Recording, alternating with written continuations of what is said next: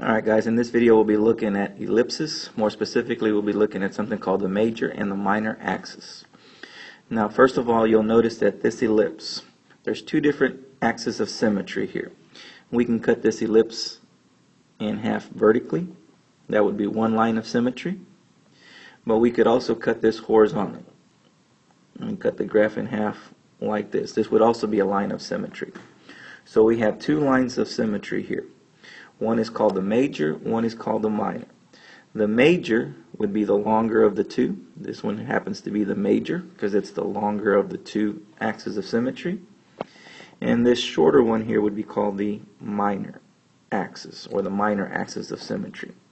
So what we're going to be doing in this video here is finding both the major and the minor axis of each of our ellipses. Now again, we're going to have to keep in mind that we do have two of them. We got a long one and a short one, the major and the minor axis. Alright, so the first thing we're going to start with is the major axis, or the longer of the two. So you'll notice in this case, this right here is the major axis of symmetry. And what we want to do is find the distance from one point to the other, from the top to the bottom. So we're going to count the distance here. We've got 1, 2, 3, 4, 5, 6, 7, 8, 9, 10. So the major axis is 10 units. Now what we're going to do is we're going to find the minor axis, or the shorter of the two axes of symmetry. So this time we're going from this point to this point over here. So we're going to count the distance to get from one point to the other. And that distance is 1, 2, 3, 4, 5, 6. So the minor axis is 6. Now I do want to point out, not only do we have the graph that we can look at, but we can also use the equation to find the major and the minor axis. Now in order to find the major axis, you'll notice that we had a major axis of 10 units. We can also get that from the equation. If you notice here, if we look at B, notice how the square root of 25 would be 5, which is our B. And if I were to take that 5, that's our vertical distance. That's the distance from the center up to the top here. And notice that this distance below it is the same exact distance. So this is B right here.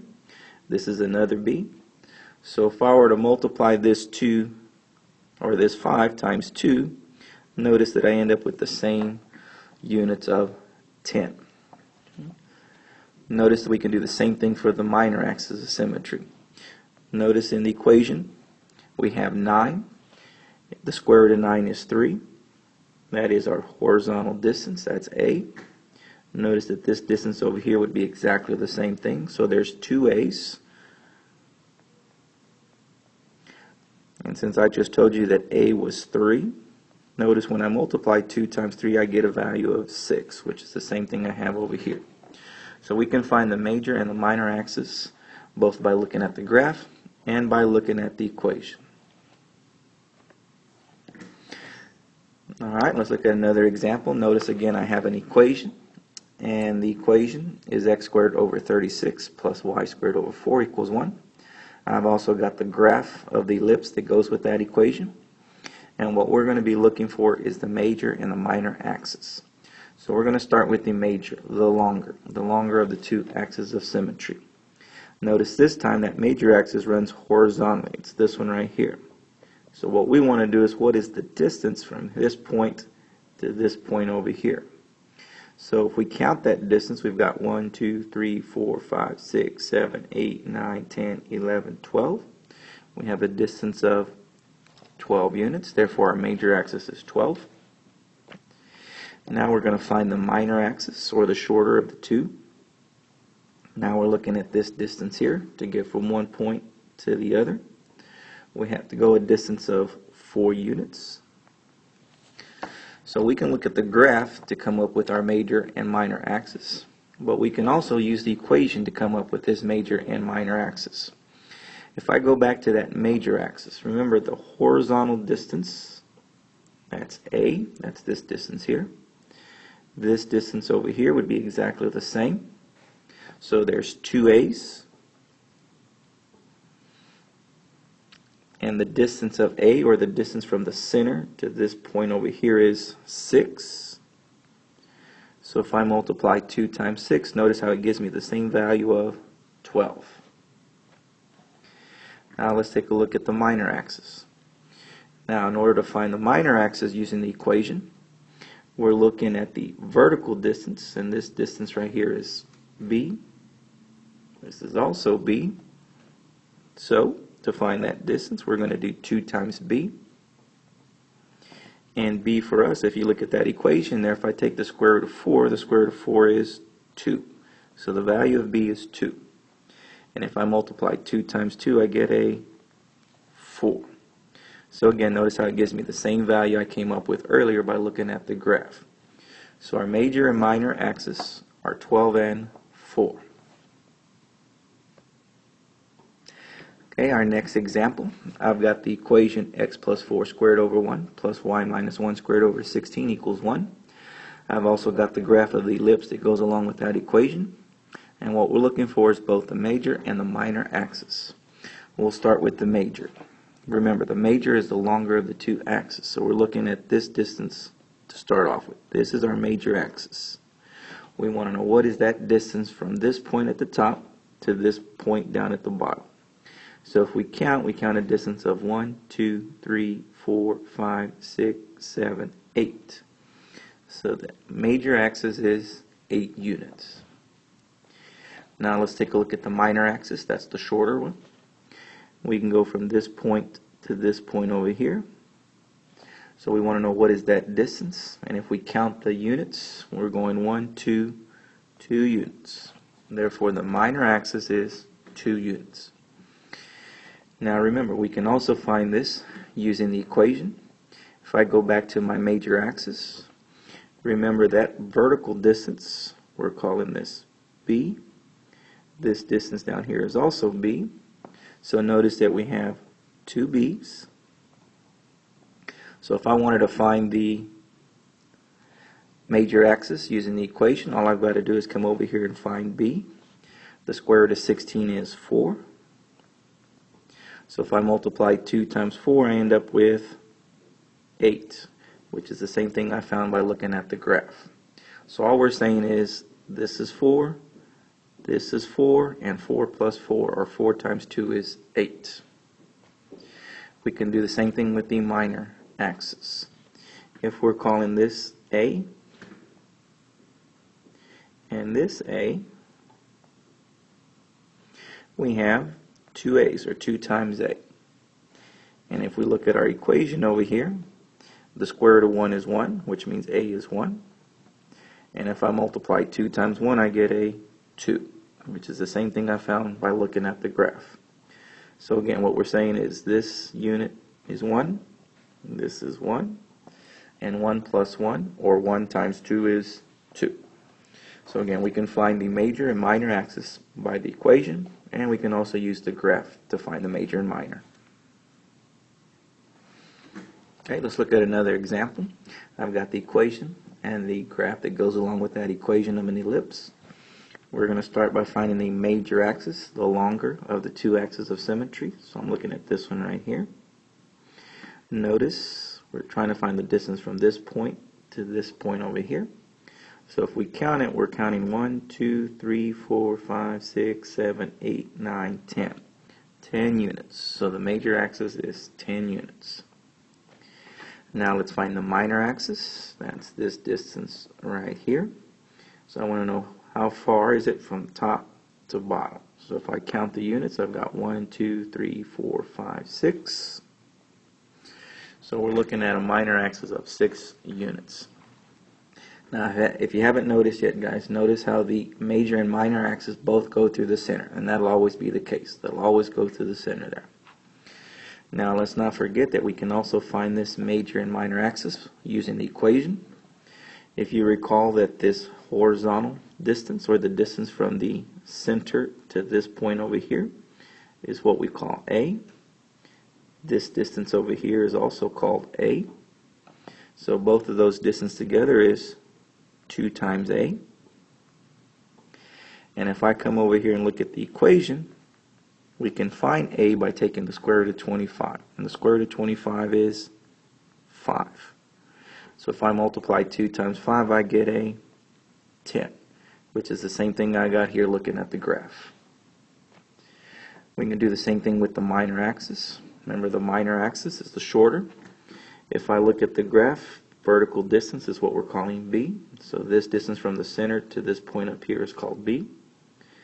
The distance from the center down to the bottom point is also a b. So there's two b's. So the total distance is 2b. So if I wanted to find b, I can come to the equation, take the square root of 9, and the square root of 9 is 3.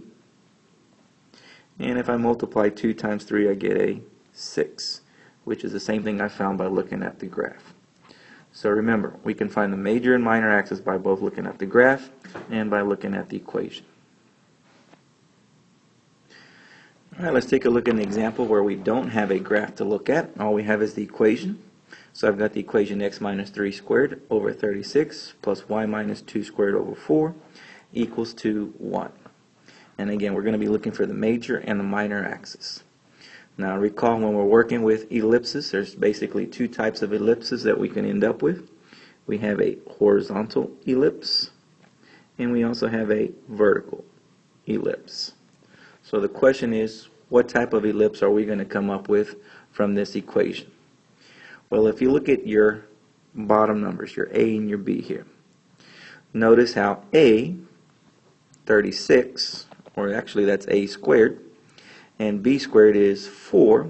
Notice the larger number is the horizontal distance.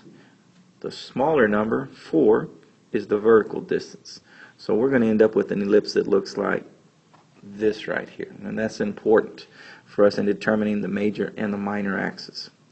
Alright, so now that I know which type of ellipse I'm going to end up with, now let's find the major and the minor axis. Now, since I'm going to end up with a horizontal ellipse, we're looking for the major axis, and that's this one right here. So we're going to be looking at the value of a, the horizontal distance. We know that distance is a. We know that distance is a. So in order to find the major axis, we're going to have to multiply 2 times a. So if I go to the equation, I need to know what a is. So I'm going to take the square root of 36, and the square root of 36 is 6. So if I multiply 2 times 6, I end up with 12. So my major axis is 12 units. So to get from one point to the opposite point, we're looking at a distance of 12 units. Now let's use that same approach to find the minor axis. This time I'm looking for this distance right here. Now we're looking at vertical distance. This is b, this is b. So in order to find the minor axis, we're going to have to multiply 2 times b. So to find b, I'm going to come over here to my equation. I'm going to take the square root of 4. The square root of 4 is 2. And if I multiply 2 times 2, I end up with 4. So my minor axis is 4 units. So to get from one point up here to this point down here, we're looking at a distance of 4 units. Okay, next equation we're working with is x plus 3 squared over 4 plus y minus 4 squared over 36 equals 1. What we're going to do first is determine which type of ellipse we end up with, whether it's a horizontal or vertical ellipse. You'll notice that this number is larger than this number here, which means that we're going to end up with a vertical ellipse. We're going to end up with something that looks like this. And that's because our vertical distance is going to be more than our horizontal distance. Alright, so now that we have a general idea of what the graph is going to look like, let's come over here and find the major axis. So, the major axis, that's going to be this longer one right here. I'm trying to look for the distance from this point to this point down here. Now remember, this is our center, and we're looking at vertical distance. This distance right here is b. This distance is also b. So in order to find my major axis, we're going to need to multiply 2 times b. So I'm going to go to my equation and find out what b is. To find b, I'm going to have to take the square root of 36, and the square root of 36 is 6. And if I multiply 2 times 6, I get a value of 12, which means that my major axis is 12 units. To get from one point up at the top to this point down at the bottom, it's 12 units. Now let's find the minor axis. Now we're looking for this distance right here. And we're going to use the equation to find that distance. Now recall, we're looking at horizontal distance. So this is A. This distance is also A. So we're looking at a total of 2A, 2 times A. So I'm going to go to my equation and find out what A is. To find out what A is, I'm looking right here. I'm going to take the square root of 4, and the square root of 4 is 2. And if I multiply 2 times 2, I get a value of 4. So in other words, the distance from this point to this point over here is a total distance of 4 units.